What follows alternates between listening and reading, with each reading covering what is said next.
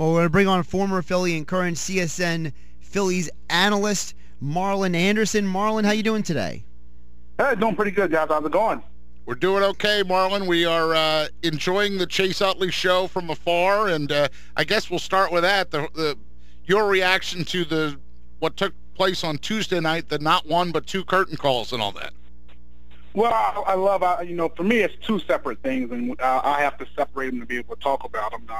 The ovation at the beginning of the game when he stepped into the box and taking his bow, and the fans honoring him and him, showing respect to the fans. I loved it. I think, it's well deserved for a player like that was in the middle of all the great things that the Phillies did in the last few years. And I think people, sometimes you get mixed up with the players, and this time of the day you can see your favorite player anytime you want to. So you usually stick with those players. What I was disappointed in, and I'll say this, is just standing ovation after the home run. I wasn't a big fan of it. If I'm sitting in that Phillies dugout and I'm at home playing, and my fans are cheering for an opponent, even if it is Chase Utley, I'm a little disappointed. But the bottom line is he had a personal great day. I mean, he swung the bat well, had those two home runs, and you have to compliment that. But I didn't want all the cheers in the stands when the Phillies guys in that dugout are working really hard and trying to get a job done as well. And then last night, of course, then it's the opposite side for him. They give him polite applause to start the game, but 0 for 5, 2 strikeouts. Phillies fans seem to be okay with that. We'll clap for you, but don't beat us.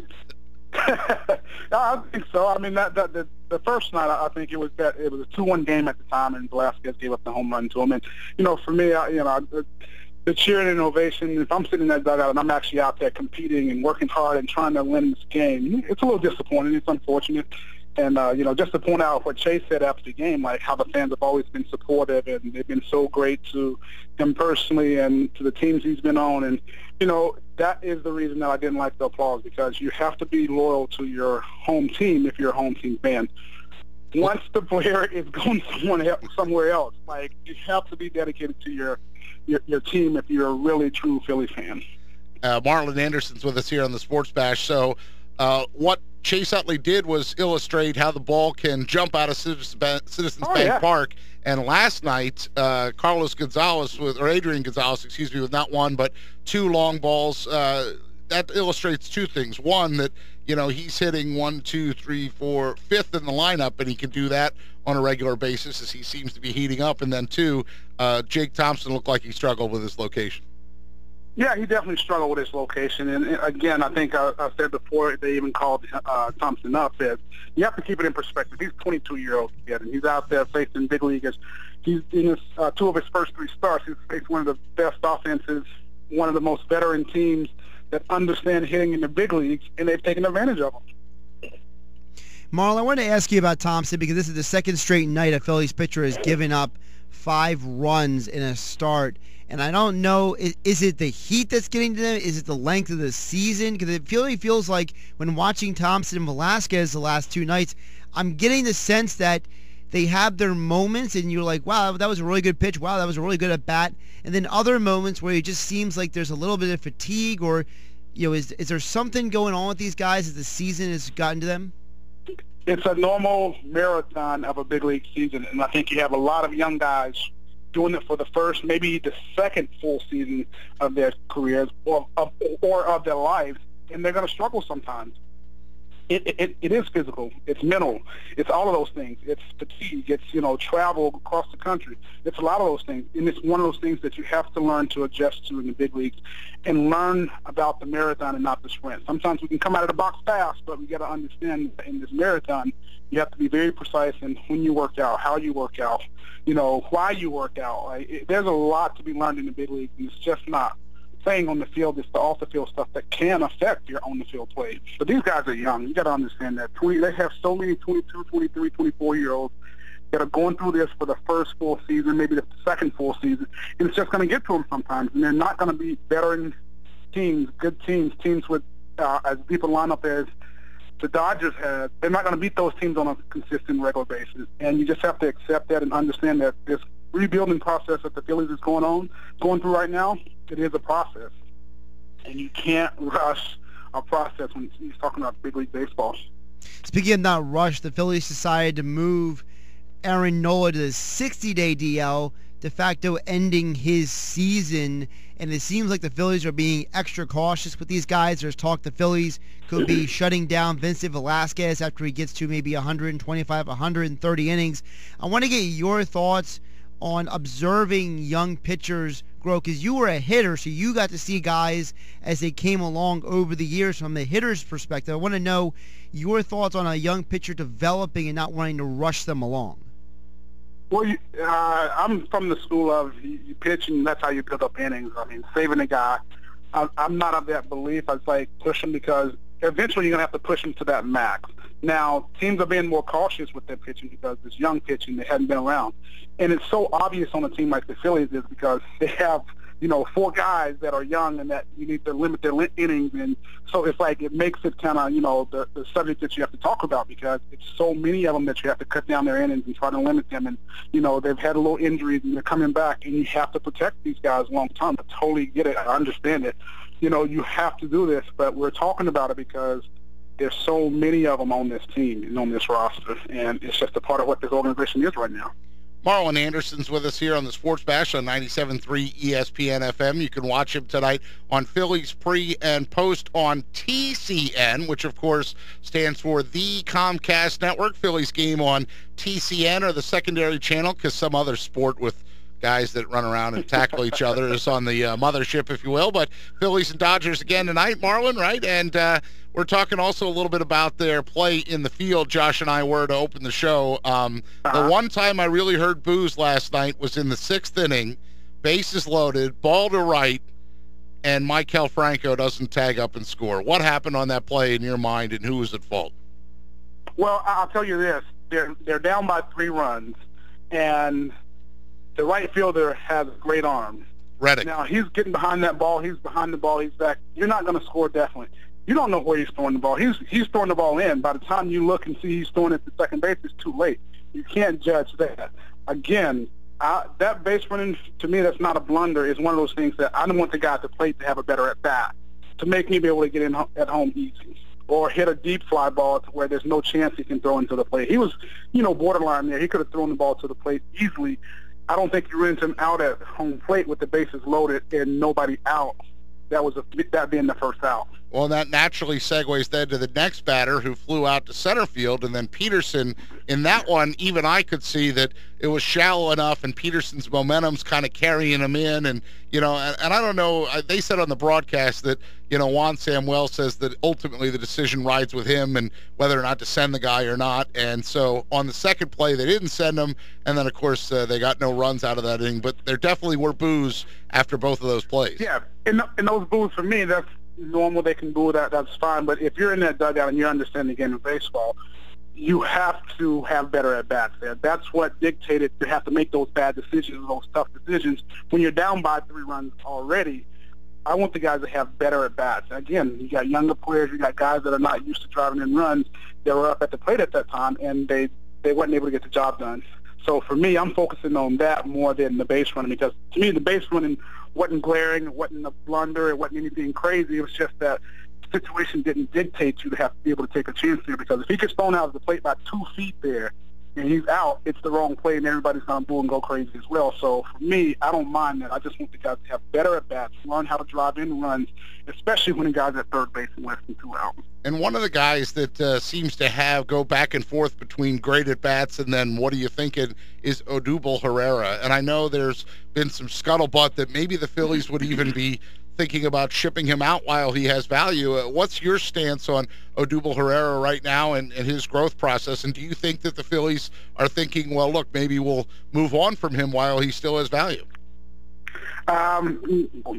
They can. I don't agree with it. I like Odubel. I think he has a lot to offer. And even in his aspect, he's been, he has 2 years above Double-A, and he made the All-Star team this year. There's a lot of upside to what he's doing. And even if he doesn't have upside, if you can get the consistent play that you've gotten out of him right now, you're going to be happy with the player. The problem with the Phillies is they don't have enough complementary players or veteran guys around that's going to have those good at-bats that allow the young players to grow a little bit and make some mistakes and not being so glaring. everything they do now is so glaring with these young guys. I mean, we're talking about Herrera. He's in 285, 280, or whatever it is. Yep, you're right, The 285. But we have to talk about it because as a team in whole, they're just not producing runs and they're not doing what they need to do. But if he's on a different team, say if he's on the Dodgers, they can put him in that lineup. He's not a focal point. He's not a guy you got to worry about. He's able to go out there and hit 280 as a young guy, and it's looked at as a great thing. So we have to keep it in perspective and do look at what it actually is. He has 2 years above Double-A. He was a Rule 5 guy. I'm liking what I see out of him, and he should get more consistent as he gets more at-bats, as he gets more age on him, as he gets more years in the big leagues underneath his belt. So the Marlon Anderson of CSN Phillies, part of the pregame and postgame analysis. Marlon, I want to ask you about another young hitter, Tommy Joseph. He's actually averaging a home run for every 14 at-bats, which is 9th highest rate in all major leagues. I mean, this is a guy who was kind of unheralded coming into the season, and he's come up, and I think he's done an admirable job. I mean, Marlon, he only has 226 plate appearances, but he has 16 home runs, and he has a slugging percentage of .509. I want to ask what your perception of him is, because it seems like when he got up here, he got hot, then he got cold. You know, he started to kind of adjust and figure things out, but it seems like he's coming out on the other side pretty well here.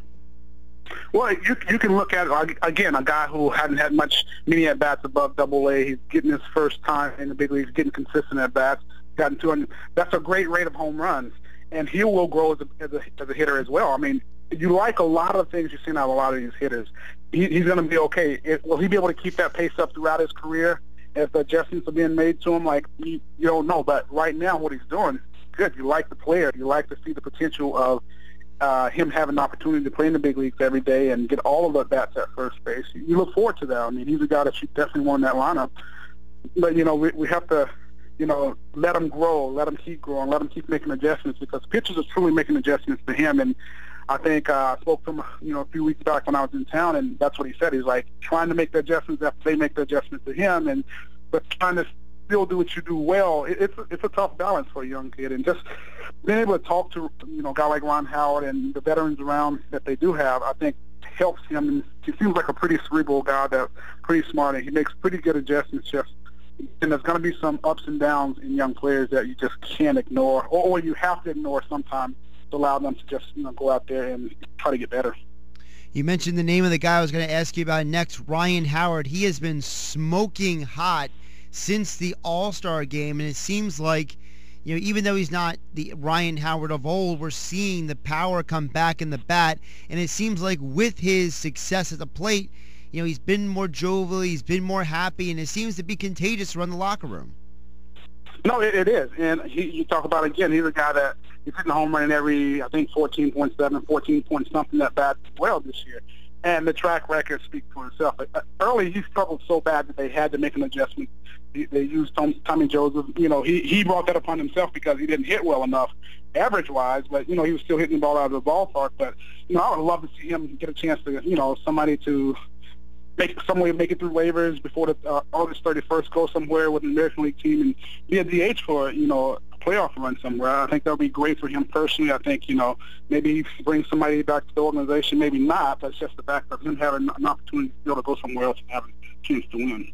Marlon, let's wrap up with pitching because last night Jake Thompson, 103 pitches. He went through 5, but for the 9th straight game, a Phillies starting pitcher hasn't gone at least 7. They'd be even thrilled with 6. The Phillies have played 8 straight games without a starter logging 6 innings, and that ties a team record from 1999. Like, is this young rotation just toast because of injuries in that time of the season? Well, injuries, and first time any of them thrown this many innings besides Hellickson. Yeah, you're getting tired of dog days, the travel to the big leagues, you're going back and forth. Yeah, they're getting tired. And not to make an excuse for them, they're playing some pretty good teams right now. The Dodgers offense that they've had to face for, 2 out of the last 3 series, the Cardinals that are coming in, these are teams that are primed for the playoffs, making the push, hitters that have some veteran hitters that make adjustments and, get you in the hole sometimes. So their lineups you have to, grind it against day after day after day. And, I think that's why Hellickson is so important to this lineup. He hadn't pitched, great lately, but he's a guy that can eat up some innings because sometimes you get this part of the year, young guys just can't get out there and do what they were doing early in the season, where they were throwing 6, sometimes 7, and 8 innings in the start. And Frank Herman was the veteran reliever added last night, and he tossed a scoreless inning, 2 strikeouts, so some different faces in the bullpen. How about the starter tonight? We'll finish by asking about that. Jared Eichhoff goes tonight for the Phillies. It's a rookie right-hander for the Dodgers, Ross Striping. What do you think you'll get out of those guys? Again, young guys late in the season, I think we'll see some runs on both sides. And, I like Eichhoff. I like what he brings to the table. He's a bulldog. He competes. But we're going to see if you're going to hit your spots with your fastballs away. You're going to hit your spots in. You're going to throw your off-speed pitches and mix them up and keep them off balance, but also get swings at it. So it's a lot that he can do to try to be consistent. He's a guy he has pretty good stuff. He can use it. But every night when you get out there, how are you going to be? How you touch on your curveball? So, it's a lot of things that he has to offer. I like the kid a lot. I think he's going to go out and compete and hopefully give them a chance to at least at least get one of these games out of this 3-game series. Well, let's see if they can get one under 3 hours and 23 minutes. It was 3:33 for Tuesday night, 3:23 last night. They're getting in the right direction for you, Marlon, because I know you don't like those marathons, baby. Let's keep this thing going. Yeah, definitely. Let's make it a little bit quicker tonight if you can. Marlon Anderson, Phillies pre and post. You can watch him tonight. You know who your co-host is? Marshall tonight, I think. Oh, boy, Marshall Harris. Don't call him Oliver. Marshall Harris, Marlon Anderson on TCN, 6:30, the pregame show on TCN. And then, of course, right after the final pitch, you can watch him for all the analysis. And don't ever forget, Josh, the great postgame plus. Some of the great analysis comes to that, too. Hey, Marlon, thanks so much for being with us again. We really appreciate it. Thanks for having me, guys. Appreciate it.